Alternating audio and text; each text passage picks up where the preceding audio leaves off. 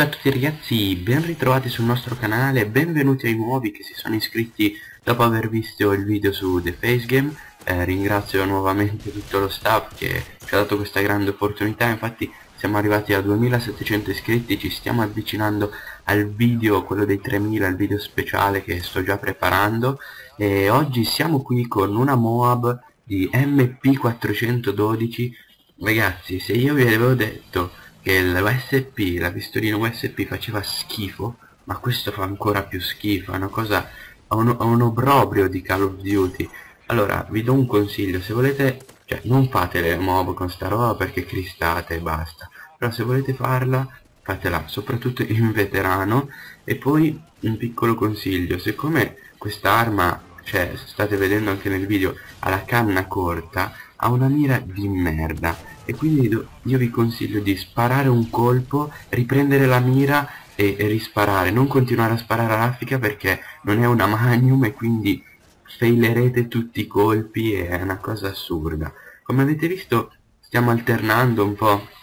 tra Black Ops 2 e MW3 per tenere sempre un po' la varietà del canale, che comunque è carino secondo me continuare ad alternare in modo tale che non ci si focalizza sempre sullo stesso gioco. E oggi come il mio solito, vi porto argomenti un po' fuori dal comune che non sono inerenti a COD, perché mi sembra assurdo continuare a parlare sempre di COD, cioè, ma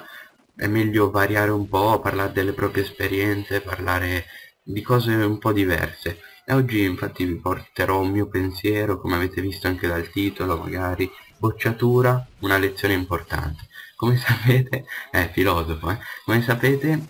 io ho bocciato, ripetuto l'anno, e secondo me mi è servito, ok? Come vi ho detto, ho delle grossissime lacune in matematica che io che queste me le porterò fino alla tomba, che non ci posso fare niente. Però per il resto delle materie secondo me serve tantissimo, cioè se siete in bilico ragazzi, siete in prima, approfittatene, proprio perché siete in prima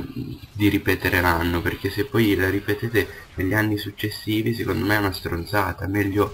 colmare subito tutte le lacune rifacendola prima, che poi magari passare così un po' a stento in seconda, arrivare e essere quasi sicuro già dal principio di bocciare, perché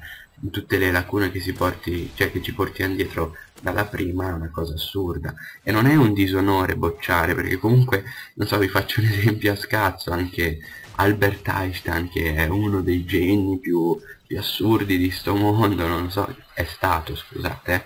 però anche lui ha bocciato, quindi non è sto gran disonore. E secondo me è meglio visto, cioè, uno che dice guarda, non so, va dai genitori e dice guarda, io non me la sento di andare in seconda con tutte ste lacune, ma preferisco ripetere l'anno e farlo in modo ottimale, e